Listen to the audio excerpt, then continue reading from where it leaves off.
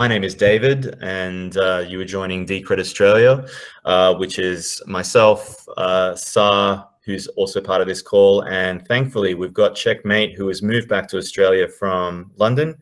And if you've been following Checkmate on Twitter and his podcast that he's been involved with at Ready Set Crypto and other places, you would know that he is, to say the least, maybe one of the masters when it comes to on-chain analysis.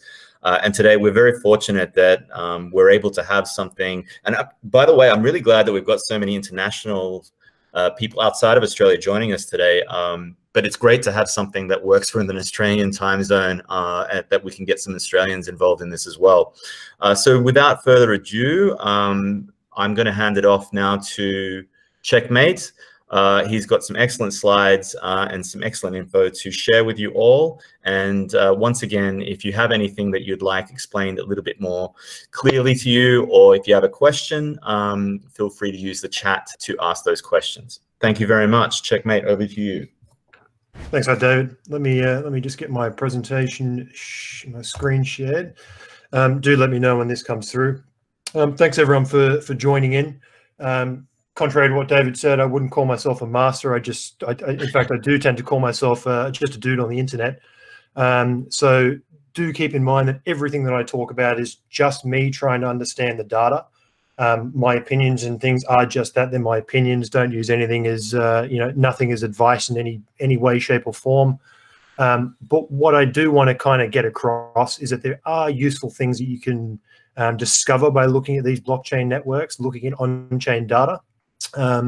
So certainly use this as part of your toolkit to understanding the health of these networks. It's much the same as what you would do if you were doing due diligence for any company or anything else in the world that you put much capital into.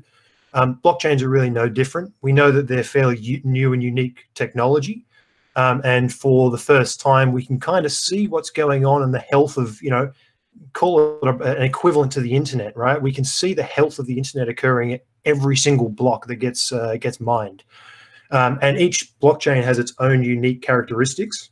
They've all got their own unique feature sets about them. Decred and Bitcoin are the two that continue to draw my attention. Bitcoin has some of the most organic and to be perfectly honest, very, very impressive on-chain data and behavior responses to price and everything else, and a very, very organic path. So it truly is quite remarkable what you can pull out of the Bitcoin network. For Decred, because of its unique hybrid consensus model and at the end of the day, it all comes down to the psychology of people who are interacting with those networks, forming the transaction. So there's people behind every transaction. And for Bitcoin, because it has the network effects, it's a very different beast to what Decred is, which is you can see the actual behavior and the psychology of people with Decred because of the ticket system. So for those who aren't familiar with the Decred ticket system, you basically bind up a number of coins. At the moment, it's about 140 DCR worth for an indeterminate amount of time. So it could be anywhere between a couple of days and up to 142 days where you cannot access those coins. The result is that those coins are basically bound to the success, the price, everything of the chain. So with the hybrid consensus system, buying tickets is an extremely high conviction holding process. And with Bitcoin, basically, we would look at something like the realized cap, and we'll go through a lot of these metrics. But the realized cap is basically, if you were investing in Bitcoin, you would basically withdraw it from an exchange and it would sit in your wallet until the time comes that you want to spend it or sell it. So the action of actually holding, or the high conviction strong hand of Bitcoin, is basically coins not moving. For Decred, however, coins are moving all the time, and the people who are moving them are the most high conviction holders.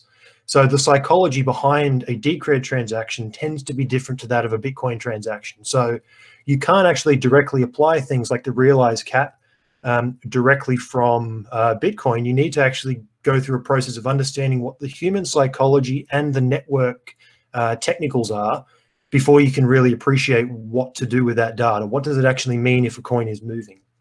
So that's really what on-chain analysis is supposed to do. It's supposed to kind of decipher down and and understand exactly what's going on with the people behind the network, so that you can try and find edge, whether it's understanding when price is overvalued, undervalued, is there a lot of network activity relative to the network value, things like that. If no one's using it and it's worth $4 billion, chances are it's overvalued, and it's probably not a good thing to be holding on to. And conversely, when lots of people are demanding block space and the thing is priced substantially lower, gives you an indication of undervaluation. So that's really what on-chain analysis is about. So what I really wanted to do is take you through a couple of the charts that I keep an eye on with great detail. What you can see on the screen at the moment, I do a number of on-chain masterclasses, which is something I try to roll out one episode every quarter.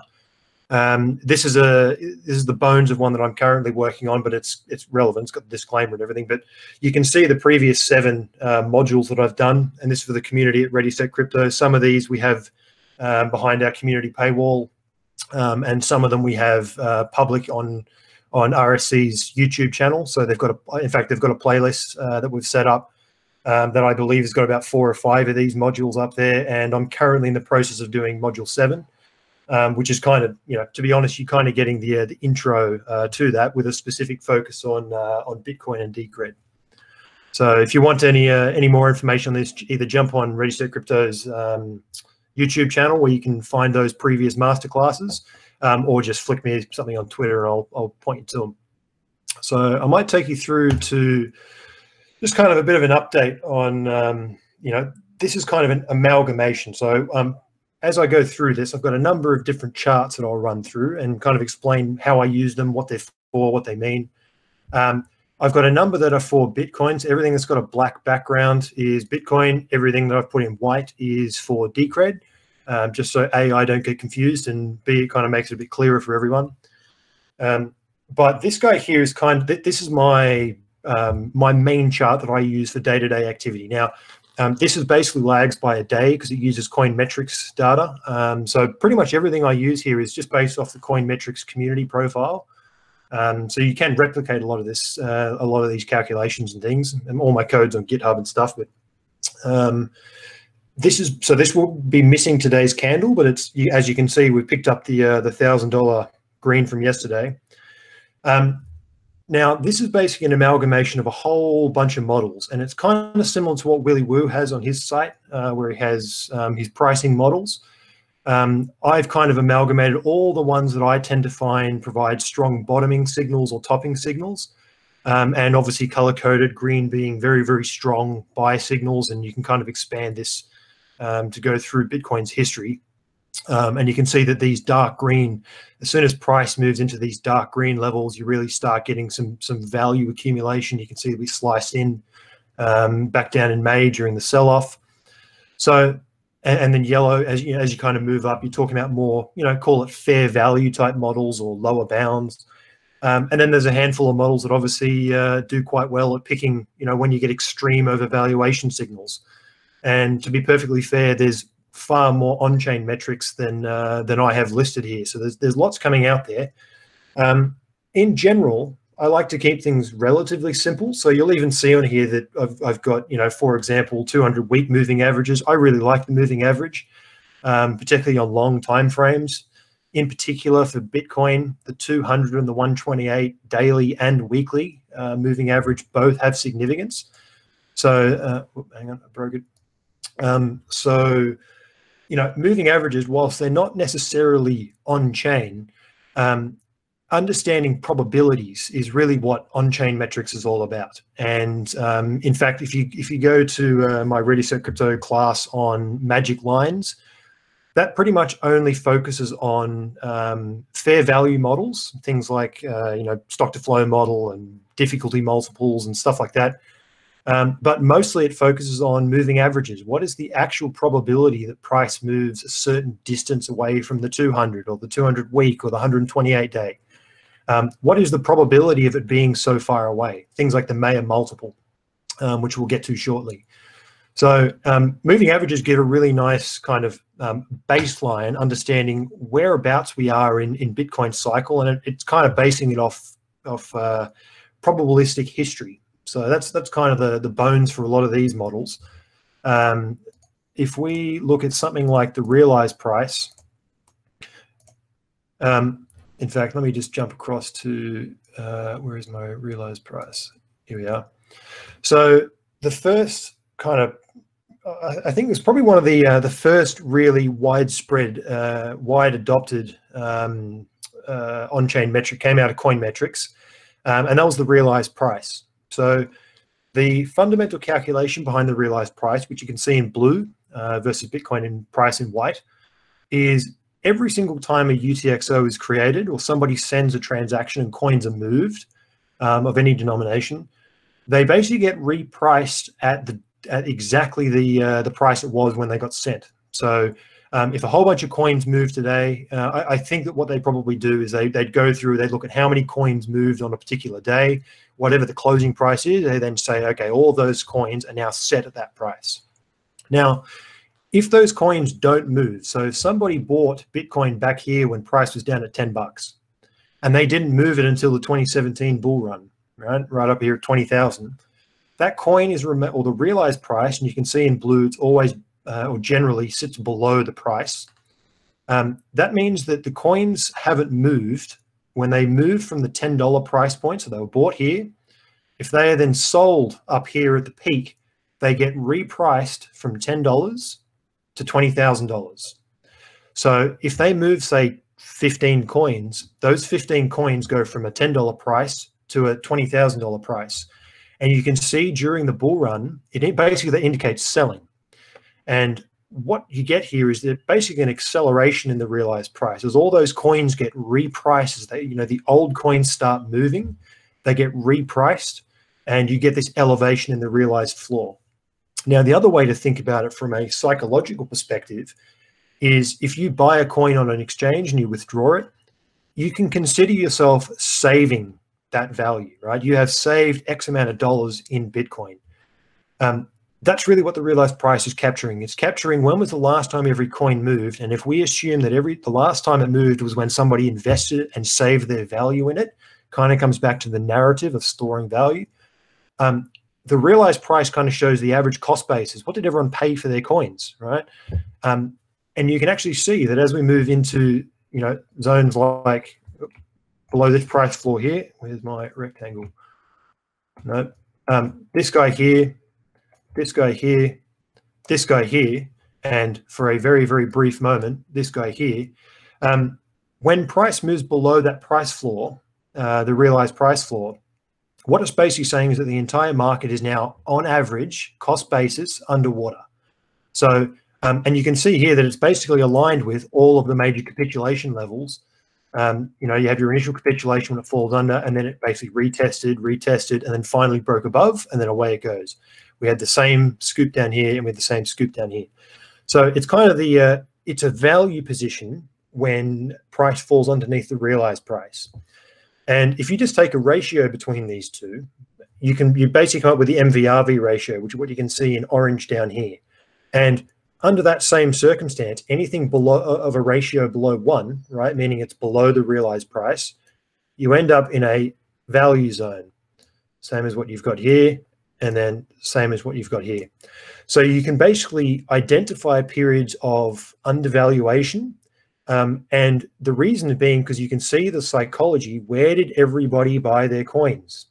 Now, what this doesn't pick up is what's going on exchanges. So there's a lot of, with these on-chain metrics, it's a single feed into your data set, right? It's one particular input, and there's lots of these things, but you won't see any of the activity that's going on exchanges. Now, in a way, this is actually really important for Bitcoin because any coins that are basically trading on exchange, they can easily be sold. Right, they just become part of the the day trading noise. There's a lot of emotion and speculation, all sorts of stuff that goes on exchanges. When you withdraw those coins, it's a very, very strong signal that you intend to hold on to them.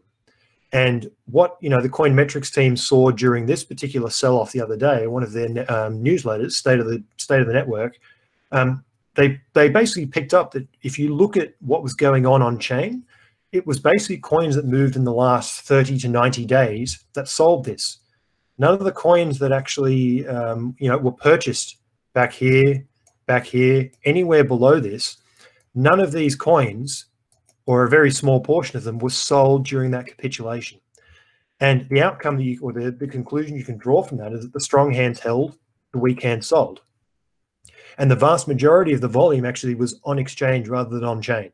We didn't get a very high on-chain signature during this whole process. So it kind of gives you a bit of a confidence boost that the strong hands actually stepped in and were quite, happy to basically take it off the weak hands. So the MV/RV ratio is a really powerful metric, and likewise from picking value points at the bottom, and you can see we just dipped in here. You can also look for areas where you start historically, right? When you start reaching in the early days, it's a little bit more challenging, but you can see where you start getting these value positions to actually start exiting the market. And again, this is all kind of based on historical probabilities. None of these numbers and values are exact levels. So what actually constitutes a dark red and a light red zone is kind of up for debate. I kind of set my levels, and you can actually see that over time. Let me get rid of some of these lines. You can actually see that over time, we're starting to squeeze in, right? You've got a gradual squeezing in of these two lines. You see this across many of the metrics we're about to go through. And it's basically a signal of market maturity, right? We're getting, over time, less volatility, more participants, a lot more derivatives, a lot more things that are moving price around. But in general, we're seeing this kind of squeezing in. So look, it could be that these levels actually need to start coming down. It could be they need to be on slope. But really, if you think about it from the psychology, when price really deviates above the cost basis, it's probably a good time. A lot of people are now in profit, and when a lot of people are in profit, it's potentially a good opportunity to actually realize some of those gains. So these metrics work both to the downside, looking for value, and to the upside when you start looking at, all right, when are we getting a little bit euphoric, and when can we probably start taking some off the table? So a really kind of following on from that, let me clear that. This is a metric it's been around for quite a while. I forget who originally authored it, but I know that Glassnode recently updated this on their website, and I basically built this the other day off their levels. This is basically the same metric. So this is looking at how far, basically, what is the actual relative profit level. How far away has price deviated from the realized price? Now, when we're below a level of zero, right? So this is kind of our baseline. So anytime it falls under that line here, where we're talking about these red capitulation zones, which we just kind of spoke about. But you can actually see that up here, we're getting points of very, very high relative profit, right? Which we're calling euphoria and greed. When you're in the green zone, I mean, if you started paying attention up here and thinking, all right, we might be starting to get to some slightly oversold conditions, and you wait for the blue to show up, you could very well be getting out at the top, right? Very few metrics, even trading indicators. I mean, the volatility that's going on up in these top sections is crazy. When you actually zoom in and look at what went on during this particular price top up in 2017, we were talking about a $10,000 range, trading in $6,000 increments every couple of days. So to actually identify this as the top, based on technical analysis, would be challenging.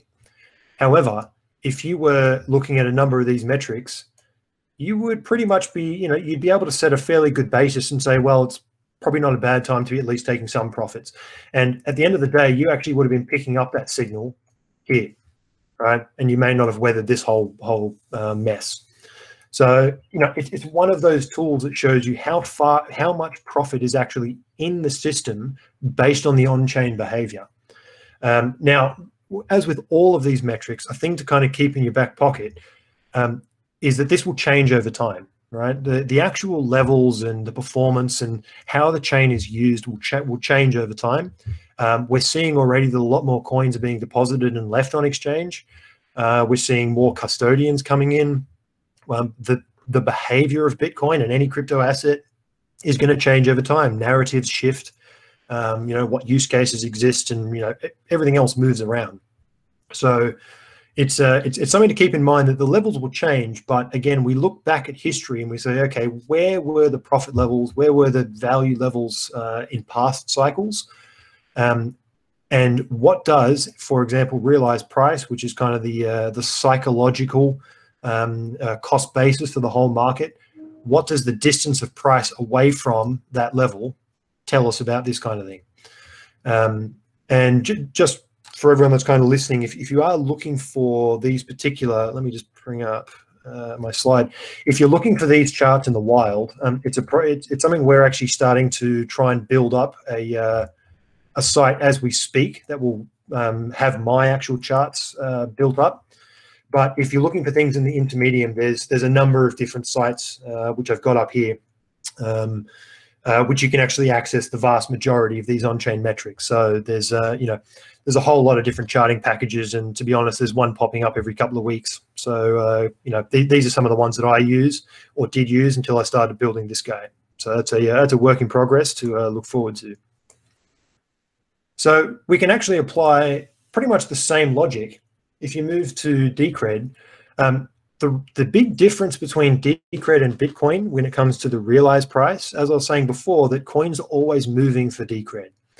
So because coins are always moving, rather than Bitcoin where you basically have these long periods of plateau, right? You've got these long plateaus where it doesn't do much, and then you get a change in gradient, and this here means old coins are moving. This here means old coins are being repriced and moving. This here means that coins are not really moving on chain.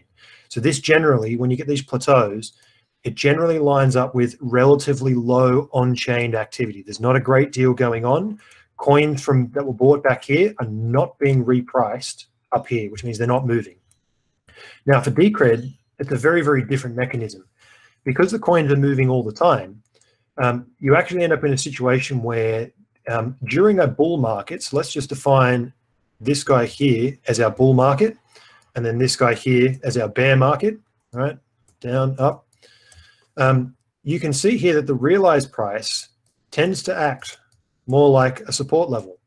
So if the same logic applies, it's kind of the cost basis.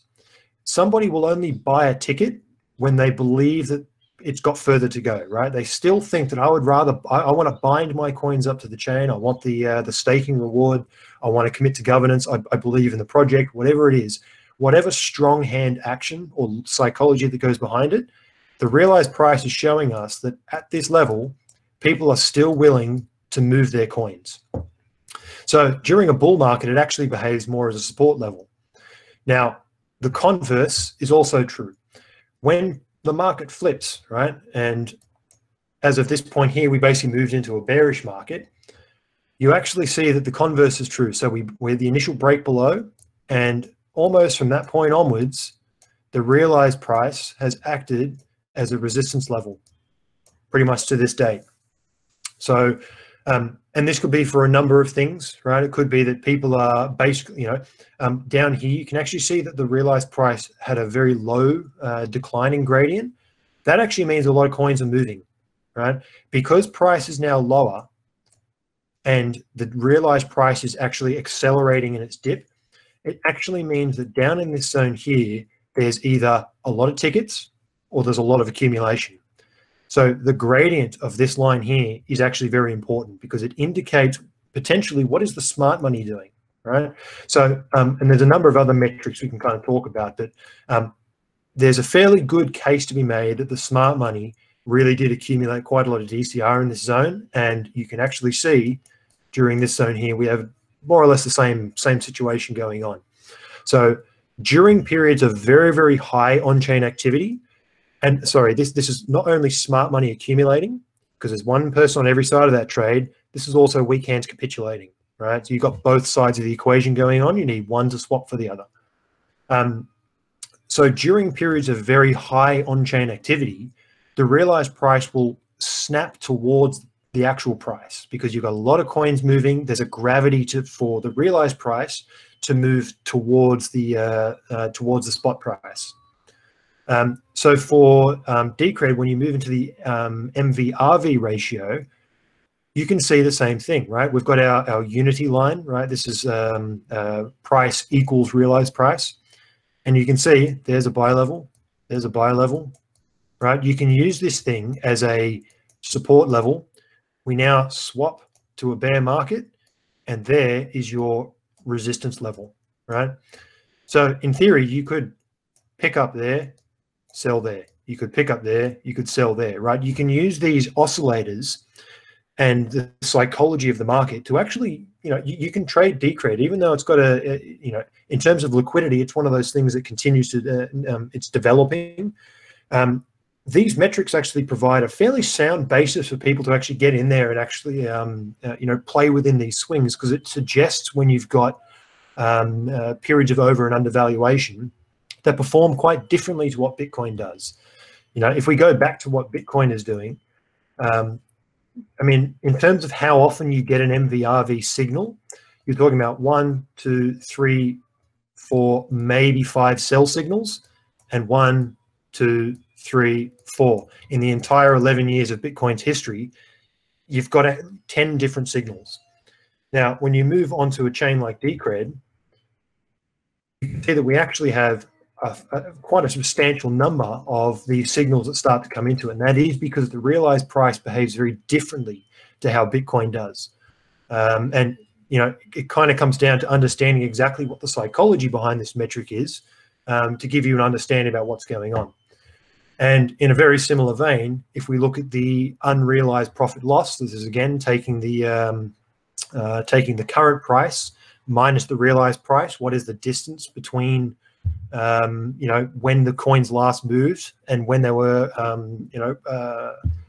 when they've been repriced? So it's kind of the average cost basis. You get very similar things, right? You look for these zones where you've got these capitulation points, high conviction values, normally characterized by dipping in the realized price. And likewise, you get these peaks, which you can basically pick up from how far away. Has price extended too far from the mean? So the realized price, you can kind of think for Decred as it's a support level in bulls, resistance level in bears. But overall, because coins are always moving, it's basically the mean, right? So people talk about reversion to the mean. Price will always revert back to the mean, unless any of these networks go to zero, and then call it a day. Another one that's really useful, and I think we're all going to get a fairly, this chart in particular is going to get pretty exciting in about 11 days time. So we all know the halving's coming up, and what this is here is this is the difficulty ribbon. Now let me just take off some of this noise that we don't need. What the difficulty ribbon is the protocol difficulty for miners. Indicates how hard the puzzle is that they need to solve, right? So the miners are there computing away, trying to solve the next block. Now, the more miners that show up, the more. So if you get a whole lot of miners into the field, the difficulty will automatically wind itself up and make the puzzle harder to try and target that in Bitcoin 10-minute block time and Decred 5-minute block time. So the difficulty will always be adjusting depending on how many miners enter the fold. Conversely, if a whole bunch of miners capitulate and they just have to exit the market, right, or their hardware is now outdated, or for whatever reason, they've gone broke, whatever the reason is, if a miner leaves the network, their hash power is removed and the entire network will then self-correct down. So what happens is you get this kind of self-equilibrating system that is truly one of the most impressive things that Satoshi pulled into Bitcoin. It's such a simple but remarkable design feature that the protocol will, if you are an over-leveraged miner, you better believe that that difficulty adjustment every 14 days is going to make you pay for your sins. So what the difficulty ribbon does is just take a bunch of moving averages, 9, 14, 28, 50, 100, 120. It's basically a series of moving averages. And for any of you who kind of look at charts and use moving average ribbons, what you're looking for is changes in momentum. And you can see, let's just take this kind of first phase.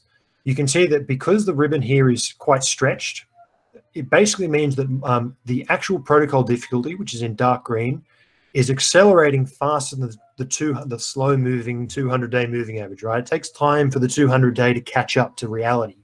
Whereas the 9 and the 28 and whatever, these faster moving averages, they hug quite tightly, right? So they're basically following what's going on. So during hash rate expansion, which is what we would kind of call this zone here, you are getting an increase, right? More miners are coming online. Likewise, this zone here, you've got more miners coming online, and that's generally supported by an increase in price, right? As price increases, you get a expansion of the mining industry, right?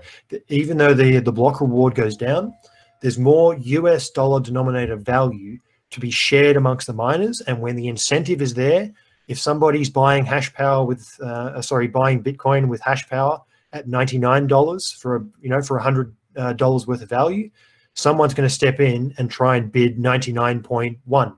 And then someone else is going to step in and bid 99.2. So the profit margin gets squeezed. And that's what happens. You get this expansion of miners coming in to take advantage of the entirety of the block reward that's on offer. Now, the converse is true. When you get these periods where, price maybe takes a 90% drawdown, which we're all pretty used to weathering by this point, you get these substantial drawdowns.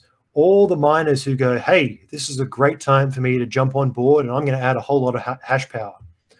Suddenly, price is not in their favor.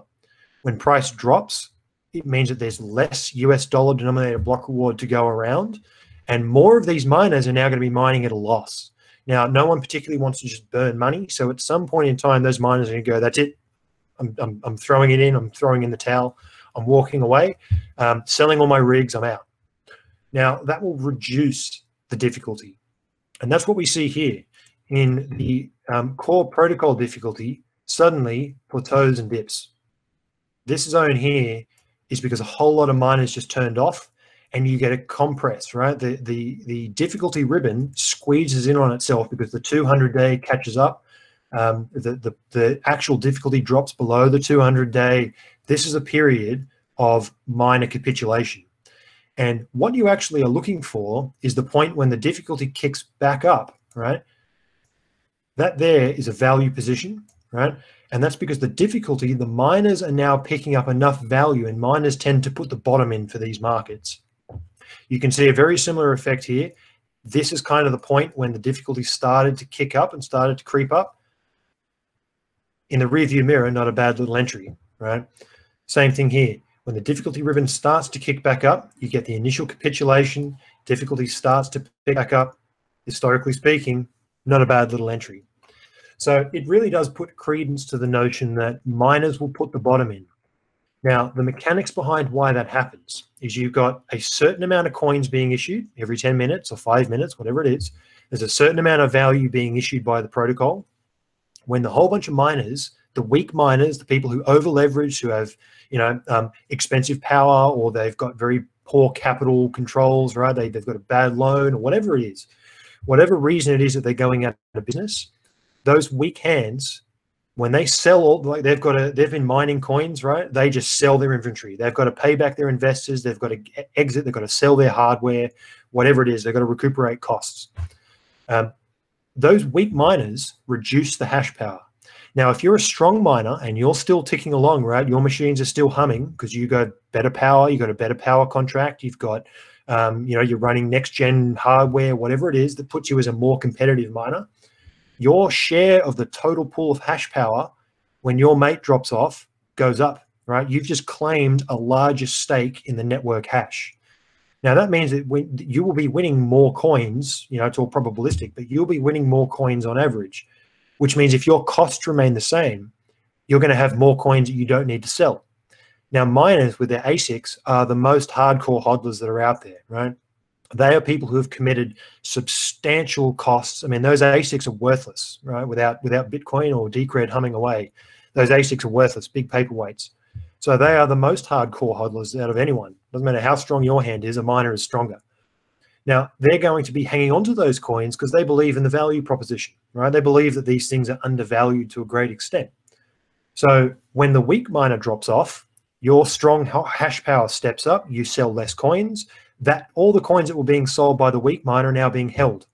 You then amplify that across the entire network, and this is why miners put the bottom in, because the weak miners drop off, the strong miners gain hash power, and they start hodling, and that puts an artificial or a legitimate constraint on the supply. Right? It's like gold miners hoarding the gold that they mine because they believe price is going to go up. It's why they keep bullion on their balance sheets. Right? They believe in where gold is going. Same can be said for Bitcoin, and probably even more so. So we can, that's kind of the concept, but you can use the difficulty ribbon to look for miner stress. Where are the miners really having a hard time? And when they start to recover, and that's a good value proposition. And what we're going to see over here, right, day 11, is because the block reward's going to halve, there's a very, very good reason to believe that we're going to lose 40% maybe. I think that, some of the smart money, to be honest, the recent price jump is going to be a welcome. The higher price goes, the less miners have to bail out. But we are going to see a drawdown in mining, right? Hash power is going to go down, and that's not a bad thing. If you look at all of these past occurrences when hash rate has really dropped down, it's actually a really, really good time to be thinking about where does it go from here. So, miners put the bottom in, and when it comes to Decred, it has pretty much the exact same mechanics. The big difference with Decred is for Bitcoin, because of its first mover advantage, when Bitcoin ASICs came out in 2012, in fact, sorry, let me just jump back here for clarity. Bitcoin's ASICs showed up here, right? Basically, we had the drawdown. During this time, the technology got built.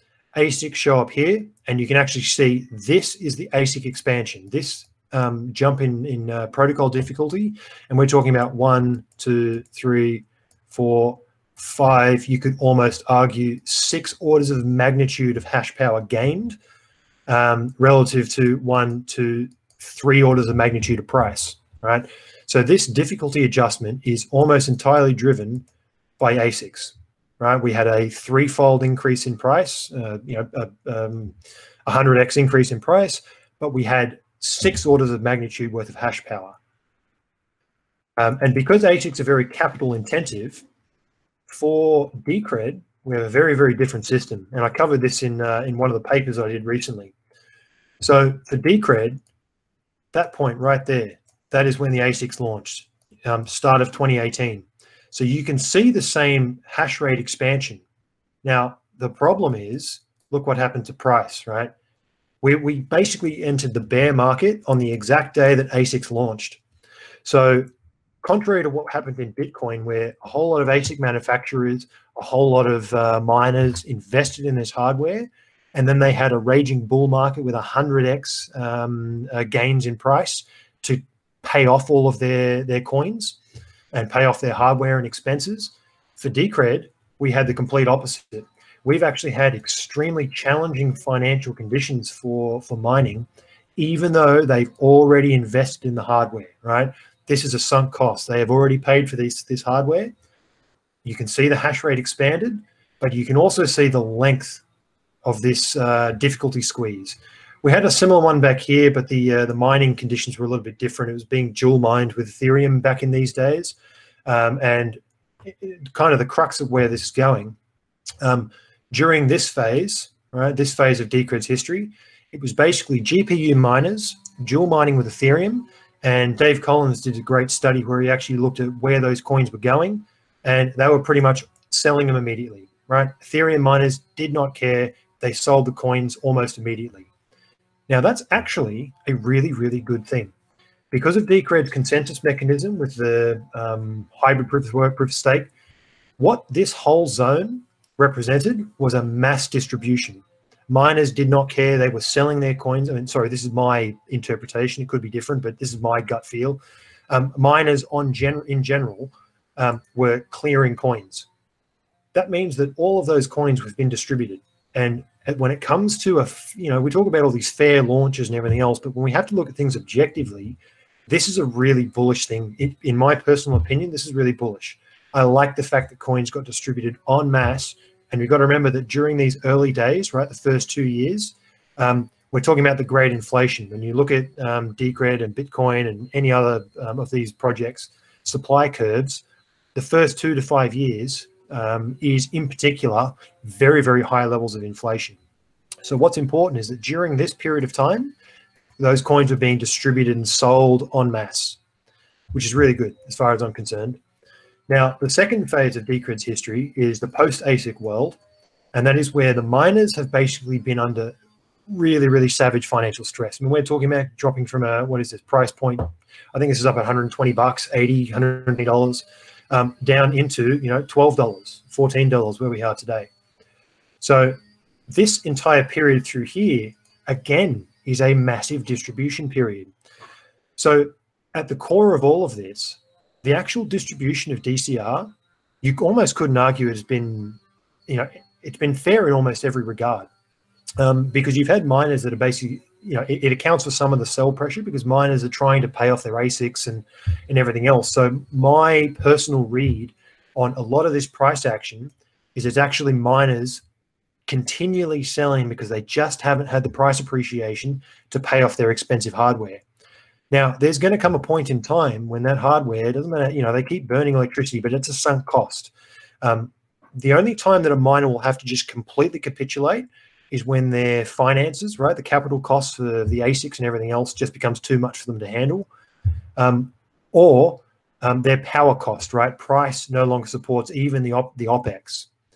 At some point in time, and we actually we're seeing this and have done for a while, this capitulation period is miners having to turn off their rigs. Now, at some point, those strong miners will gain enough hash power that they have to stop, like they can stop selling, right?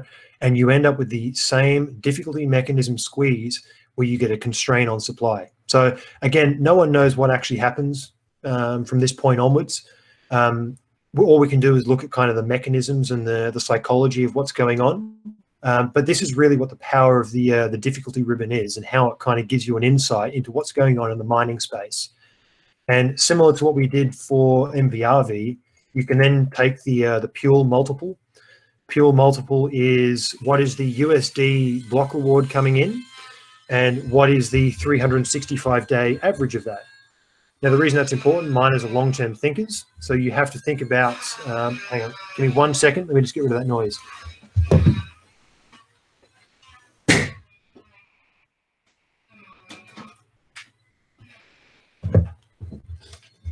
Right, sorry about that. So because miners are long-term thinkers, they care about their, you know, running 365. It's kind of their average income. It's what they use for their planning and modeling and everything else. So the Pure multiple just basically takes the ratio of those. And again, you start seeing for Bitcoin, points of exit, points of entry, right? You start thinking about where are the miners under stress and where are they having a field day, right? Up here, miners are loving life. Good time to be getting out because they're, you know, they're mining at a substantial profit. There's probably going to be a good amount of supply they're going to be unloading onto the market. Down here, weak miners are really, really under financial stress, and it's fairly likely they'll start dropping off the radar soon, and the strong miners will start constraining supply. Exact same mechanism exists for Decred, right? And again, we have to kind of wait and see how this plays out over multiple cycles. But you have a fairly similar story where you've got these, you know, points of absolute euphoria. Everyone's having a field day, right? And you've got these points of, and sorry, to be fair, the Pure multiple will have more relevance from this point onwards because this is ASIC territory, right? So the income stream over 365 days really matters for miners with ASICs. GPU space, not quite as relevant. But at the same time, you can still look at things like, you know, historic fractals and use those as value points, right? So same concepts apply. I might run through just one more set of models, which is kind of more demand focused, and then we might open it up for questions. I mean, I've got more charts than we can possibly go through in a day, but you know, I'm happy to do multiple of these sessions. Now, this is an interesting set of metrics. So the NVT and RVT ratio is something that got a lot of traction back in 2017. A lot of people were starting to explore these models and what it means. What it basically takes is the daily transaction volume, and it divides it by either spot price for the or market cap, sorry, for the NVT, or the realized price for the RVT. And there's a whole course I've done on RSC YouTube on these particular metrics. Now, what the ratio over here is basically showing you is that at a value of 10, it means that the Decred, the Bitcoin or the Decred market cap is 10 times larger than the daily transaction volume. So it's settling about 10% of its market cap every day. Up here, it's settling, the market cap is 40 times larger than the amount it's settling. So perhaps counterintuitively, but higher values suggest that there's basically not a lot of network, there's not a lot of network traffic, not a lot of people are using it. The utility is low relative to the, the utility is low, and it should be, the network is overvalued, right? Not many people are using it, it's probably overvalued. Conversely, when you move down into these low zones, I mean, if any system, right, if Visa was settling 10 times its market cap, settling its market cap every 10 days, that's probably another way to look at it. Every 10 days, it settles its total network value. It's pretty impressive. Now, you can see that for Bitcoin's bull markets, we basically sit in the zone under 10, in particular the RVT. I like the RVT a lot more than the MVT because it's comparing one on-chain metric, the realized price, to another on-chain metric, daily transaction volume. NVT, this guy is subject to, and the yellows, is subject to everything that's going on in exchanges because it uses spot price, right, and derivatives and all that kind of stuff. The RVT is much, much higher conviction. It's a slower moving beast. You can see that you can even see here where it lags. So NVT broke up above here. RVT took a lot longer. You'd be selling here rather than up here. So the RVT is a slower moving but higher conviction signal. But it maintains its validity for longer because it's comparing on-chain to on-chain. So it's kind of like for like. So for Bitcoin, basically anything where you're talking about an under 10, it's good days, right? Happy days. Anything under 10, you're talking about a bull market. What's really, really interesting is that during this period of time, pretty much since the peak, we've had very, very low on-chain transaction volume relative to Bitcoin's market price, relative to its market cap, sorry. Now, this is partly going on because of, there's more derivatives. I think a lot of traders are no longer using Bitcoin to move around because they've got derivatives and options and futures and things. Tether has also moved off chain, and Tether was a fairly substantial pull for block space. So in general, this is actually not an overly bullish signal. There's a lot of people who would like to argue that the MVT, RVT, they're losing their signal, blah, blah, blah. But why is it losing its signal? It's because people are not holding their coins. People are not transacting with it, right? So to be perfectly honest, this is really the thing that I'm not super keen on. Everything else with Bitcoin right now, I mean, it's just a raging tick, right? Everything else is in undervalued / has bounced well and truly out of it. This guy here, both because of the fact that we're not getting signal. If we got a stack of transactions, and I was really excited right here because I thought this was going to be, and this is here, right?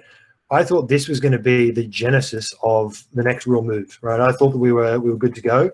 And when I started to get a little bit nervous, and in fact, there's a video I put out back in June, I think, 2019. I think it was about here, where I said, I'm not pleased with what I'm seeing here with this reversal. This gives me pause. And lo and behold, we basically had a sell-off after that point. So a lot of people will say the NVT, RVT doesn't have signal. I say that not having signal is a signal, right? If you're not getting on-chain transactions, why? It either means that people aren't using the network or people are not withdrawing their coins and they're sitting on exchange balances or other custodial solutions. And really, that's not what Bitcoin is kind of for, right? It is that bearer asset, and it's there to be used. It could just be that this is some hardcore hodling and no one's using it. We don't know. And that's why we kind of combine a number of these metrics. But at the moment, this is the only metric that's giving me a little bit of pause regarding Bitcoin. But again, there's a lot of other elements and features and reasons for that. I think Tether is a big one, to be perfectly honest. And just to kind of wrap up for this first phase, then we'll go to some questions. For Decred, quite the opposite. Quite the opposite story. And the reason being because Decred, as we've said, is a very, very on-chain heavy project, right? You've got tickets that are always moving. You've got transactions for votes. You've got lots of things going on that keep Decred ticking over that require on-chain. And the other thing is, you know, privacy mixing and come in with the DEX and all these other features. Decred has always been an on-chain focused project. Now, I will say that we do need, and this is the same for many Decred metrics, we do need actually a whole cycle to play out before we can really draw a lot of conclusions, right? A lot of these levels and, you know, value zones I've picked up are based on kind of the 4 years we've had, and we can't ignore the fact that Decred remains fairly tethered to Bitcoin and the rest of the market. So, you know, really this bear market, this wasn't Decred's doing, this was the market's doing, right? It's kind of being tugged along for this journey. So there's a lot of things that Decred's had to weather that are kind of an externality or just part of the market that it's in. But in a very similar case, I like the amount of transaction volume that we've got going on down here. You can see that during these phases, then this was bullish territory. This point here resulted in, you know, I think this was a 100% move. So, you know, it's easy to get lost in the scale of all this, but, you know, I think this was a 100% move. And I like this, right? People are using the chain. People are actually transacting on it. It's something that really I'm not seeing across a lot of other metrics. I think Perma Nino has looked at Ethereum a bit, and there's transactions going on there. But between Ethereum and Decred, that's kind of where the transaction activity is going on right now. I'm fairly confident that the privacy mixing has it's got a lot of demand. I started pulling out some numbers for that. In fact, I might even have the code for that somewhere, if you can bear with me. Where are we? If you've got any questions, because we're starting to wrap up, feel free to stick them into the chat room, and I'll get to them shortly. What was I looking for? Privacy metrics.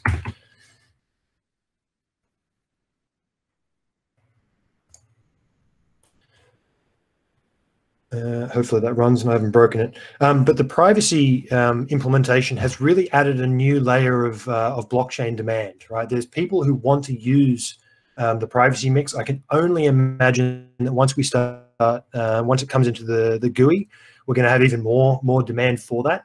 But you can see here, this guy here is basically saying that the total amount of coins, so just for context, let me just put some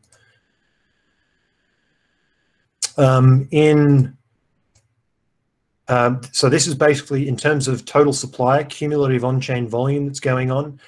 Orange is just regular transactions. Green is ticket transactions. And this explosion of red is basically the privacy demand.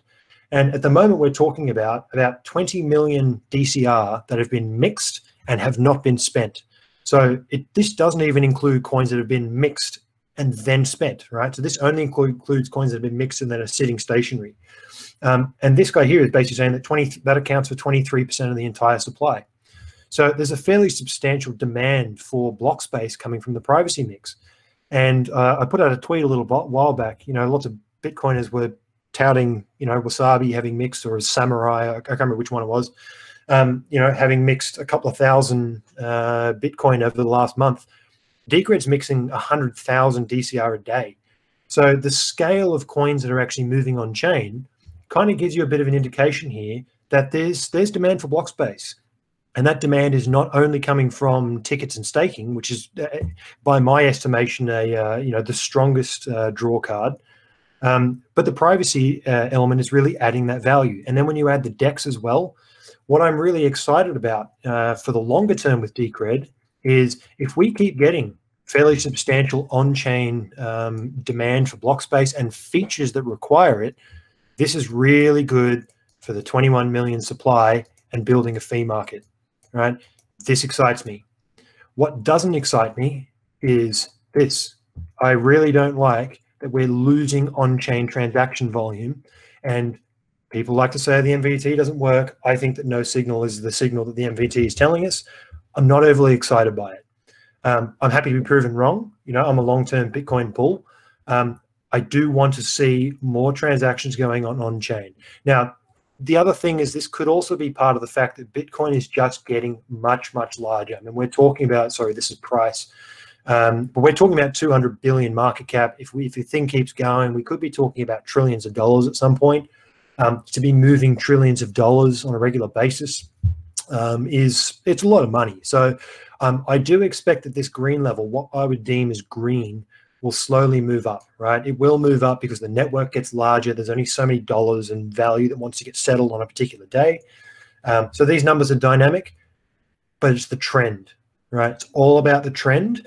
I want to see this plateau, or I want to see this coming down, particularly when we're in the same market cap range, right? I really want, and look, the bull market's coming, ideally, or we hope, and I really want to see an accelerate. I don't want to see an acceleration because that's bearish.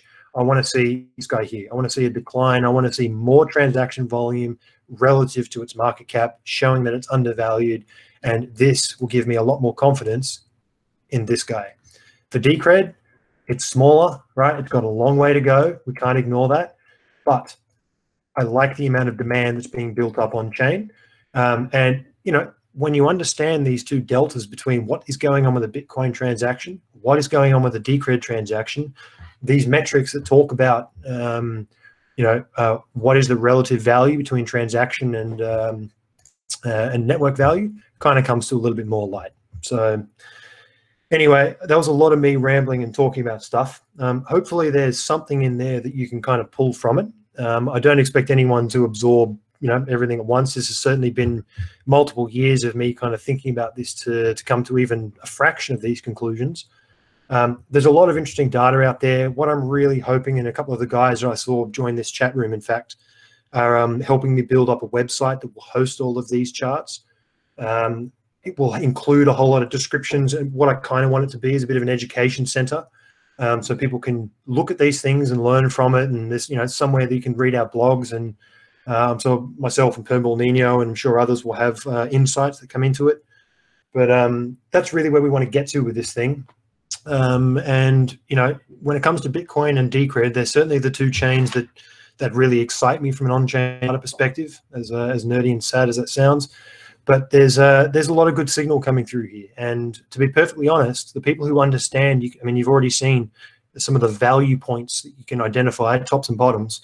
And really, this is just scratching the surface. So for people who are there for the long hold, this kind of toolkit is really how you identify, are you in the right ballpark? And understanding the health of the network as it goes. So anyway, that's kind of it from me. Are there any questions? If you've got questions or things, feel free to shout on the either the text chat or come in live. Yeah, I'm just going to come in with my voice in a moment. Please, if you feel more comfortable using the chat, feel free to do that so we're not talking over each other. But I wanted to sort of jump in quickly. Firstly, say thank you so far. It's been incredible. I'm glad we recorded this because I'd like to go over it again. But I do have a couple of questions myself, if you don't mind. Sure. Okay, so and I'm a believer of there is no such thing as a stupid question. Yeah. Maybe what I'm going to be asking right now, some may think is a stupid question. But before, when you were looking at, if we go back to the Bitcoin NBT RBT ratio. Yep. Now we're talking about that sort of, January 2018 onwards, where people are starting to argue that there is no signal there, or, I'm wondering, what are your thoughts on the impact of something like, well, let's say Lightning Network and settlements and on-chain transactions? Do you think that's had an impact on these signals here? So Lightning Network will have an impact. However, Lightning Network still has a sign-in, sign-out transaction, right? So you need to get coins onto LN. Once they're on LN, absolutely, we would expect more to be moving off-chain. Now, if we also anticipate that, let's assume the price goes where I think we all want it to go, the US dollar denomination of fees will get very high, which will push more people onto Lightning Network. And there's a place for both Bitcoin and Decred. It is good to have that versatility, and kind of the delta between those two is that on-chain cares about UTXO size in bytes. LN cares about how much you're settling. So for somebody who's sending $1 billion, it's probably going to be cheaper for you, substantially cheaper, to send it on-chain. For somebody who's sending a micropayment, most definitely going to be cheaper on Lightning Network. So the different use cases will push people to either or. Now, in terms of do I think this is a result of LN, I'm going to say pretty much no, because I think the usage of LN is very, very small. And the reason for that is that L1 right now, Bitcoin main chain, is settling and working through everyone's transaction just fine. We really haven't had an enormous fee spike or any reason to get off mainnet. We're all a patient bunch after going through 2 years of bearish territory. We've all got pretty patient in waiting for that block confirmation. What that looks like longer term is more pressing. I actually would think that Tether is the #1 reason for this. I think that the amount of volume, and you can actually see this because the Ethereum blockchain is full right now. You can't get anything transacted on Ethereum for less than five gas or something. And to be honest, any Ethereum transaction is now much, much higher than what Bitcoin's was back here. You're talking about $2, $3 transactions sometimes. And to be honest, it's good for the Ethereum chain, right? That's a bullish signal. It's what you want to see. But it's also going to be good for Ethereum's competitors when people come in and they go, oh, the fees are too high.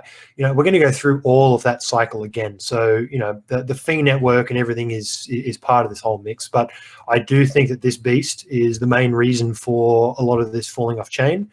And it kind of makes you question how much of this was him.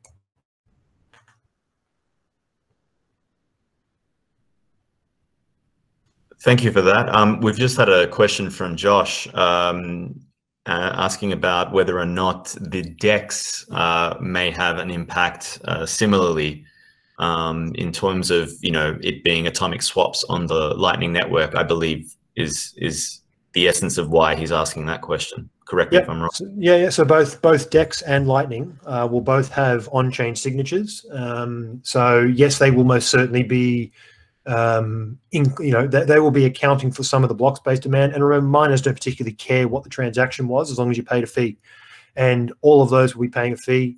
What I like about Decred is that the way it's been designed, and this has always been some of the critique, positive critique, coming from many of the developer community when they look at Dave Collins and the Decred developers' core code, is it's so modular that you can basically implement any feature that you want, right? Bitcoin kind of started as Satoshi code, and it's kind of been built up and built up and built up and optimized, and they can't hard fork, and there's lots of technical debt that gets built in. There's lots of optimizations that they do. Very, very smart guys working. But you need to remember that there's a lot of technical debt that's been built into that system because it's 11 years old, and it doesn't have a hard fork mechanism. For Decred, we can basically fork in any feature, optimization, new technology, whatever it is. There's a mechanism to get to those pathways using hard forks. And it's very likely that there will be a very good balance struck between fees and current blocks-based demand. You could go as far-fetched as you want, but you could even have Decred with dynamic block sizes, dynamic fees. You could, there's any number of things you could do with the Decred chain because of its flexibility. To manage whatever the future looks like when it comes to survivability and preserving that 21 cap. And, it's one of those things that Bitcoin relies on the market almost exclusively for everything. Now, that's good, right? Gold relies on the market. It's been very sound for a long time. But this is software. It does need to change. It does need to evolve. And it's a huge bull case for me on Decred is it can adapt to whatever is coming. And we don't know what's coming. I bet you no one knew what was coming in 2020. We're going to have plenty of these in the future, and Decred needs to be able to survive, and Bitcoin needs to be able to survive 1,000 years of this. And being able to adapt to 1,000, I often ask myself, is Bitcoin ready for 1,000 years if it ossified today? No way. There's a lot of things that need to change and adapt and evolve between now and then. Now, that's not to say that Bitcoin won't get there. It can't do it, and the market won't find a way. But it's certainly got a bit of a handicap in that it needs to deal with everything without using hard forks. Decred, on the other hand, can update itself and self-amend to basically deal with whatever the future holds. And to me, that's really what this chain in particular, aside from its incredible design and security, that's what gets me in. I think Decred will be able to long term. Bitcoin relies on the market to produce 21 million. Decred can basically do whatever it needs to do to preserve that 21 million. I think Decred is actually better equipped long term to support a 21 million hard cap into the infinite future.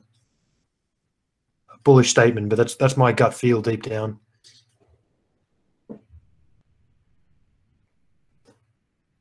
Thank you for that. Just a bit of clarity. I've just noticed in chat that Josh has emphasized, well, he's just added another question. Do you see much, if any, of a value proposition for minimally differentiated Bitcoin forks, such as Litecoin, as well as BSV, BCH, etc., in a world where Decred exists as a sufficiently differentiated alternative to BTC? I mean, my question is, what does Litecoin, Bcash, BSV, what do they differentiate on? Right? To be perfectly honest, they haven't actually differentiated in any way, shape, or form. Decred took everything that Bitcoiners hold near and dear and bet against it. Right? Decred is the most differentiated, and again, this is all my opinion, but Decred is the most differentiated coin in the entire space from Bitcoin. And we're talking, when I talk about that, I'm talking about the the 21 million class, right? The coins that have tried to be that fixed cap supply store of value. Even if you look at some of the strong competitors, the Zcashes of the world, they've got privacy, but they've got a challenge. Like they've already had their challenges with governance. Bcash and BSV and Litecoin, what did they change really? I don't know, to be perfectly honest. I don't really see. Bitcoin's biggest value proposition, and this could also be a bit controversial. Bitcoin's biggest value proposition and moat is liquidity and reputation. Everything else completely replaceable. And I mean, sorry, proof of work you can hang on to, but really, what is Bitcoin at its core? If I was to push every Bitcoiner, I reckon, and you go as hard as you can on what you were willing to change, people will be willing to change the hashing algorithm. People will be willing to change which ASICs it uses. People will be willing to change pretty much anything when push comes to shove, except the 21 million hard cap. Right? People won't budge on that. Pure proof of work consensus. That's Bitcoin. That is what Bitcoin is, and the rest of it is the UTXO set. Everything else with Bitcoin, and I know Andreas has said this in the past as well, and I could be amalgamating his views here, but everything else is negotiable, right? You could change all the other stuff, and it's still Bitcoin. When and that's why with changing the block size or changing it from 21 to 84 million, who cares? What Decred has done is it's brought in an entirely new consensus mechanism with a very, very different set of ledger assurances. And to be honest, it's when you actually look at the security of Decred, I'm going to go out on a limb and say in this bull market, Decred will become the most secure chain. It really doesn't need much of a bid. It really doesn't need much of a price point, and Decred will absolutely be the most secure chain. There's just nothing else out there that compares because of the logarithmic and the exponential curve that it has in its security budget. And even the most feasible attack vector is completely infeasible. The amount of ASICs you need is just crazy. So it differentiated on the governance, it differentiated on the funding model, it differentiated on the security mechanism, it layered human consensus over machine consensus. There's so many elements that it did not only well, but all in a package, right? It did all of these things. It is the most differentiated equivalent to Bitcoin. It can implement privacy. If we need ZK snarks, we implement ZK snarks, right? It doesn't really matter. Zcash can do that, but Zcash cannot implement hybrid consensus. Bitcoin cannot implement hybrid consensus. It completely changes the whole model. You have to start with these things from the early days. And the distribution is actually really, really important for that reason as well. And that's why that's why I went fairly deep looking at the Decred mining behavior, because it really, really matters with hybrid consensus and a governance model, what the coin distribution is. And when I think it was my last paper, which is on Medium, when I looked at what was going on during that early mining period, and even in fact, for the entirety of Decred's history, you've either had Ethereum miners who didn't care, just sell the coins, or you've had ASIC miners who are like, my God, I need to keep the lights on, sell it all. Both of those cases have distributed coins everywhere. So the market's had every opportunity that they want to go and buy every coin. So to me, that's really promising. And I personally don't understand the market valuation of the vast majority of the coins in this space. And it's really why I see Decred as it's just unbelievably undervalued on that metric alone, just solely based on the differential properties and the ability to give Bitcoiners a headache as they try to understand what could be wrong about their model. It's good fun. Fantastic. We've got one more question here from Josh, actually. What do you see as the primary barriers to Decred unseating unnecessary forks like LTC, BCH that currently sit among the top 10 by market capitalization? The true answer is liquidity and attention. And the actual answer, in my opinion, is a whole lot of people on Twitter or on whatever social platform you are talking about it.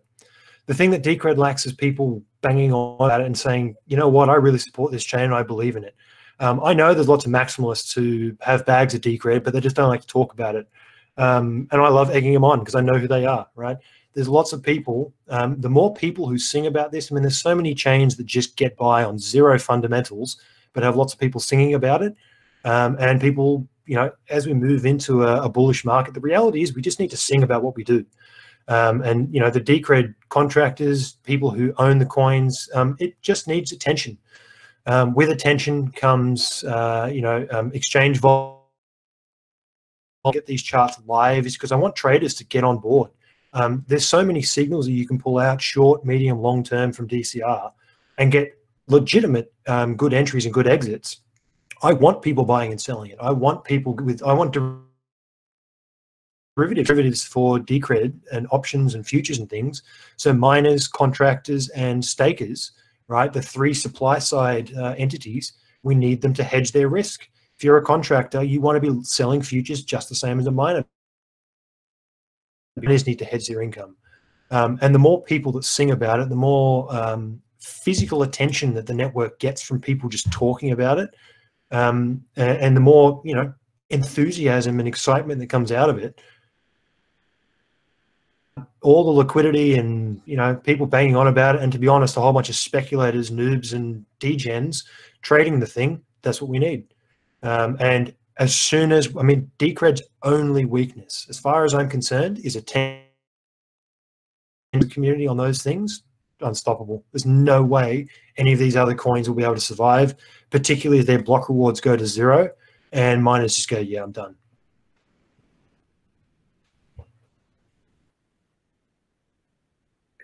There's actually one more point to that. As all of these, as the halvings occur, which for Bitcoin is about to happen, there's a whole lot of miners, S9s, and this occurs for any proof of work chain.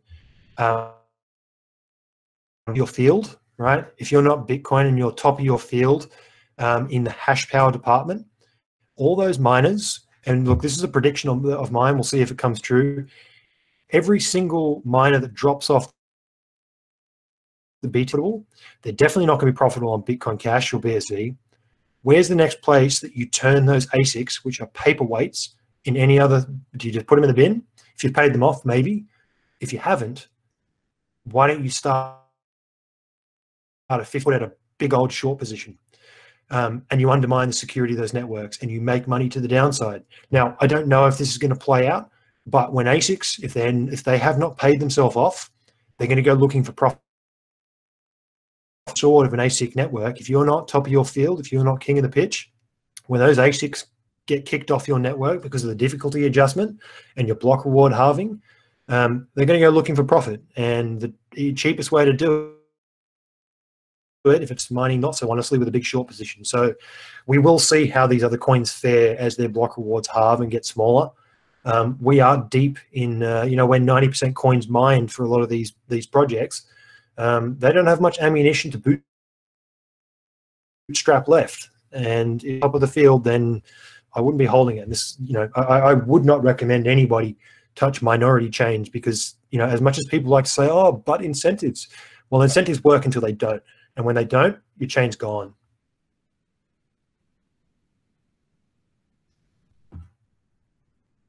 That's fantastic. I love how you go in depth on the fundamentals of not only the chain, obviously, but also the mining attitudes in practice.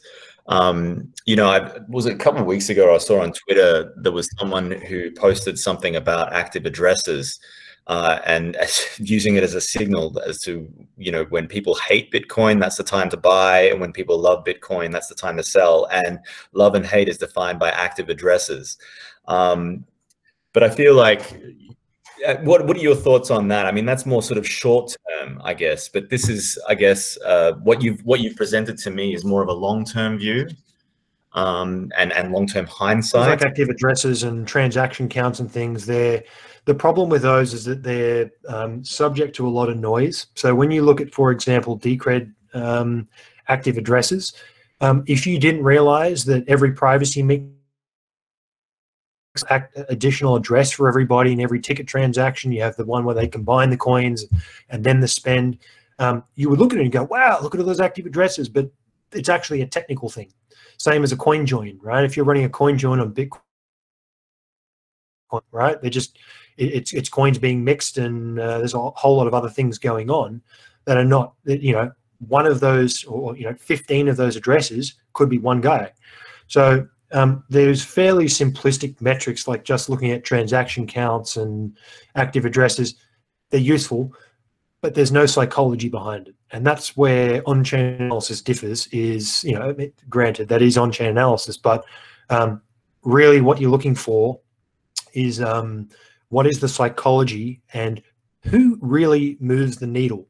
The people who move the needles are the smart money investors at the bottom, the miners capitulating or hodling, in Decred's case, contractors and stakeholders, right, and miners. Who actually moves the needle on these things and has a genuine impact on supply and demand dynamics? And that's where you'll find your answer. If it's just people moving coins around, there's you know, NVT immediately tells you a whole lot more, because you're comparing it to a baseline. Is it settling enough value relative to what it's worth? Is it overvalued relative to what it's currently doing? So, you know, it's a fairly simplistic and crude model that you know, it would probably work, but I wouldn't be basing any significant analysis on it. Right. Thank you so much. There's a lot of information here to unpack, particularly if you are new to on-chain analysis. You did mention at the beginning of this that you have been doing some, was it a masterclass on Ready Set Crypto? Yeah, so there's about 4 or 5 on RSC's YouTube channel. If you can't find it, just ping me something on Twitter, and I'll get back to you and link you to it. But it's in a playlist that we've got up there. Fantastic. And there's, as you said, there was public, you know, broadcasts that are published, and then there's also some private ones that are behind a paywall. I know that the rest of Decred Australia are organizing a few more sorts of shows for you. And I think, you know, it's so much information to put into one session. And like you said also in the beginning, that maybe if we have a few more of these a little bit more frequently, we can sort of focus on certain points a little bit more. In particular, you know, if there's people who are just joining us and it's the first time they're really looking at on-chain analysis, it's very, very valuable. But, you know, it may take time for it to sink in for some people. So it'd be great to have a few more of those sorts of sessions together if you're up for it. And obviously this time around we had more people join.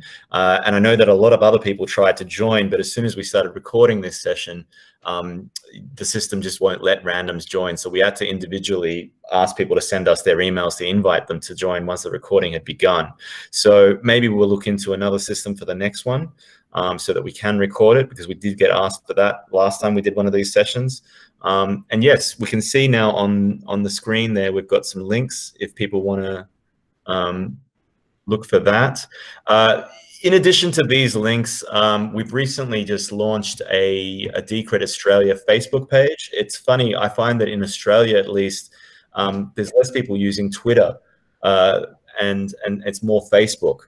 And so we decided to start a Decred Australia Facebook page, and we do post the general Decred information, but we also post content that's more relevant to Australians as well, particularly if it's something to do with events or something to do with the Australian economy.